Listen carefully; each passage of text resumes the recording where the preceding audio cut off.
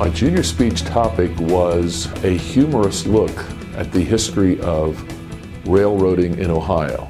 My topic was the English sense of humor. Mine was about the mafia, and I have no idea why I picked the mafia. Bagels. My speech is about the argument nature versus nurture. Being mixed race and how I've had to deal with that growing up. I would say that the variety of topics is about as wide as the topics in our society are. We have had students talk about suicide, divorce, death, loss, sports, trips, scuba diving, you name it, kids have talked about it probably. You start the junior speech process by having the entire world in front of you, and to try to narrow it down to something that is a 3 to 8 minute or 5 to 7 minute, I can't remember exactly, but I couldn't do that. Well, I was freaking out a little bit when I didn't have anything written, and I would like go to bed and like not be able to fall asleep because I would be like, what am I going to write about? But now that I have something written, it's a little bit easier to like see where I'm going. I remember at first I wrote one speech, and then I had someone read it, and we both decided I should probably write a completely different speech, so I did. Which is the process, as I gather from most people. You end up writing at least 2, probably closer to 3 or 4 speeches before you give the speech. They think about it and think about it and think about it, which is what they've done since they first heard about it. And I don't think until they really do some actual writing in the summer that they can do real thinking. I, for one, encourage students to tell their truths about their lives so that others know that there are students that have had deaths in their families, there are students that have been through divorces in their marriages, there are students that are struggling with eating disorders and the realities of their lives, and so therefore they're not alone if they're struggling. And not all the topics are that, but they can also be funny. They can do anything that fits their personality. Weight. But to be fair, the most powerful emotions, love, hate, pain, and passion, are what make us human.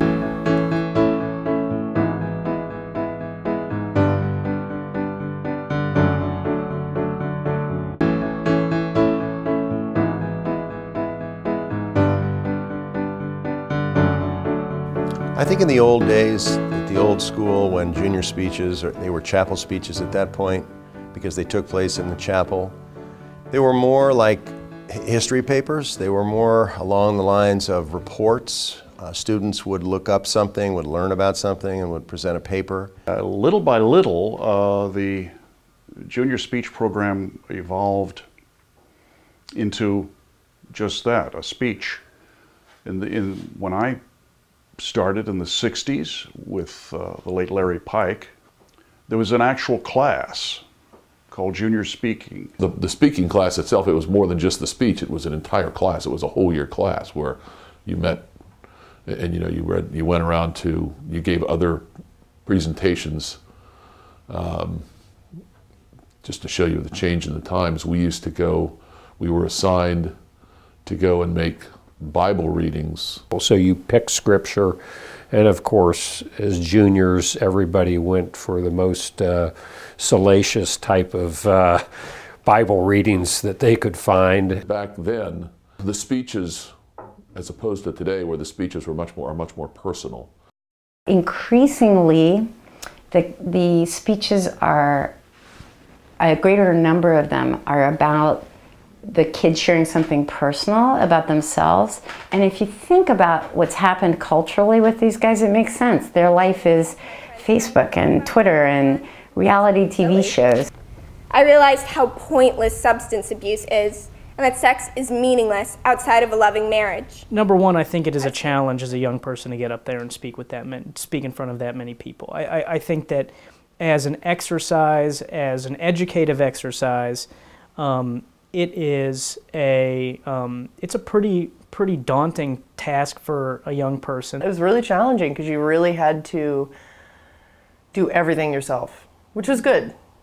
And it was terrifying, but in a good way. I mean, at the end of the day, it is what it is, and you just have to do it. I remember it was a lot of work.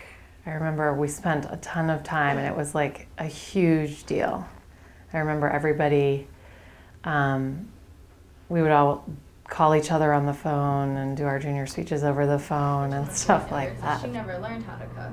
Now, that sounds a whole lot more authentic when you do it like that, as though a person is talking to a bunch of people about some things that she's been thinking about. Usually by the time they come in to meet with me, there's some refinement. They've thought about it. We've gone back and forth electronically, and so there's some work that's done before they ever get into the theater and begin to rehearse. I'm just being honest with you. Yeah. So you really have to think about, what do you want to have happen up there on Thursday? And then that's what happens. I think you can do better than that. All right.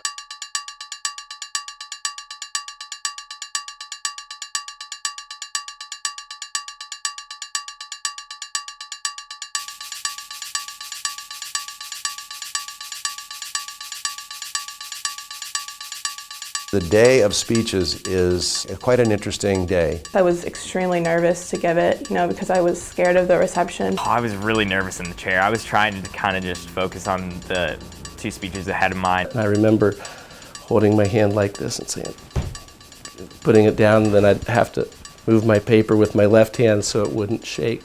It started to get kind of scary when you went backstage and then you could hear everyone coming into the theater. And I just remember sitting backstage. I even remember what I wore. I remember everything.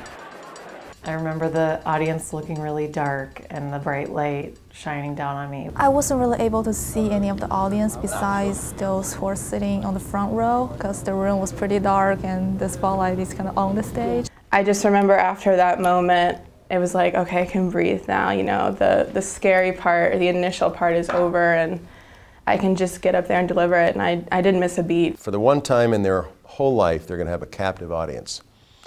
And that means nobody interrupts them, nobody goes anywhere. And so in that sense, they do get this opportunity, this privilege to express whatever they want to and create the impression that they would prefer that people have of them than, as I like to say, just what they look like walking down the hall.